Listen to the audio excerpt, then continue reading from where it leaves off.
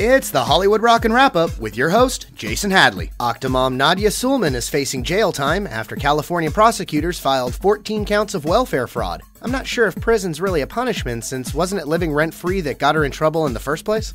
Actor Sean Penn recently auctioned off his gun collection to help the people of Haiti. Supposedly at the urging of a recent love interest, I guess Sean decided his 60 firearms were a fair trade for a nice pair of torpedoes.